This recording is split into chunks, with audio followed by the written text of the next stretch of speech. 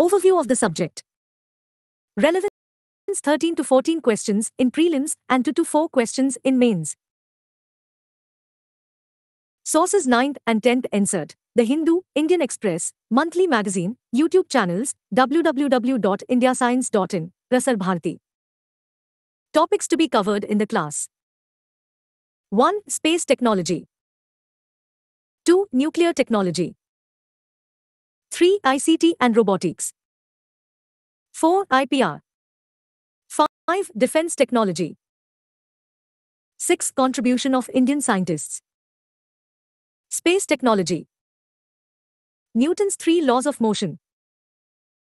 Vector and scalar. Kepler's laws of planetary motion. Centripetal force. Topics to be covered under space. Types of orbits. Types of satellites. Types of rockets of ISRO. Past missions of ISRO.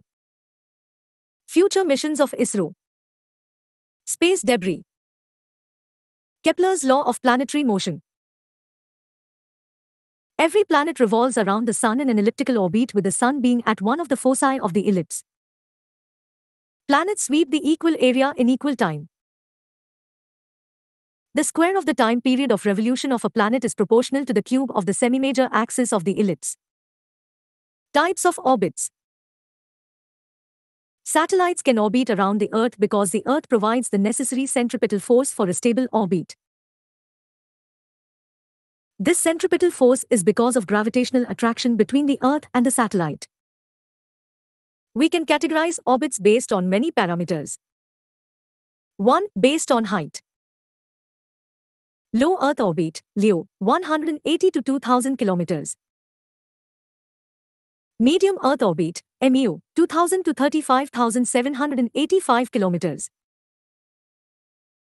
Geosynchronous and high Earth orbit, greater than 35,785 kilometers.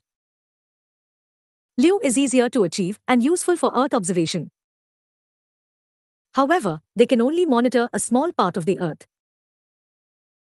Higher orbits are more difficult to achieve. They can monitor a large part of the Earth simultaneously. However, resolution suffers, hence, higher orbits are generally used for communication satellites. 2. Based on inclination. Equatorial orbits, 0 degrees. Polar orbit, 90 degrees. Inclined orbit, rest. Polar launches are more difficult because they do not get any assistance from Earth rotation. However, polar orbits are more useful for Earth observation because the Earth is rotating below it and the satellite revolves around the Earth, hence, it can monitor all points of the Earth by being in a polar orbit. Because of the curvature of the Earth, polar orbits are very useful to monitor poles. 3. Based on Earth's motion. Rotation on its axis, geosynchronous, satellites in such orbit around in a way that their orbital motion is synchronized with the Earth's rotation on its axis. I.E. satellite will complete one revolution in one sidereal day, which is 23 hours, 53 minutes, 4 sec. A special case of geosynchronous is geostationary. Satellites in geostationary orbit above the equator will seem to be fixed above a point on the equator. These orbits are very useful for communication satellites as we can maintain communication channels without worrying about loss of line of sight due to the Earth's rotation and satellite's revolution.